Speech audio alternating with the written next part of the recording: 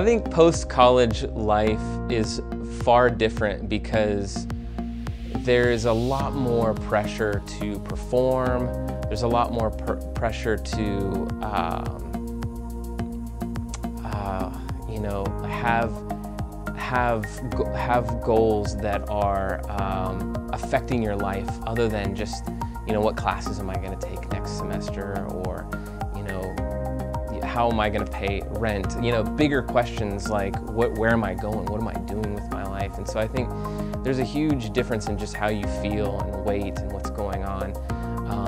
And I see in a lot of students also just a relief as well. It's like finally I can just move into this new chapter of life where I can get a job and settle in and really kind of find my identity and my groove in who I am, and start living that out.